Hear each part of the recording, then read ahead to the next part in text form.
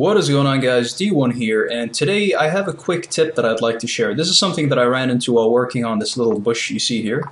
What I did is I created a very basic texture using simple texture painting and lighting, and baked lighting.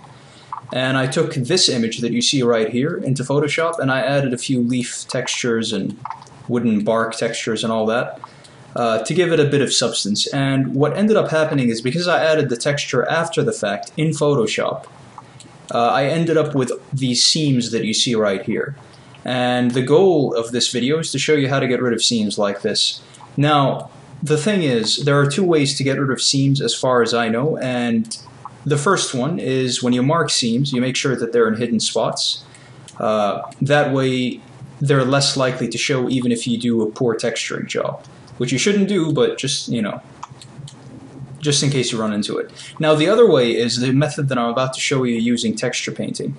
So let's just kind of reset this. What I'm going to do is I'm going to make sure my mesh is selected right here with the texture applied. And I'm going to go to texture painting. Texture painting. And when I select brushes here, I'm going to go to the soften. And then what I can do is I can increase the strength. By default, it's going to be a little bit lower, and of course you can increase the size as well if you want it to be bigger. And you just kind of run it along the edge here, and you can see, well, I'm not sure how well you can see it in the video, but it softens up the seam pretty nicely. And that way it's going to be a lot less noticeable. Now, if you have a lot of details in your textures, then this is probably going to mess with your details a little bit.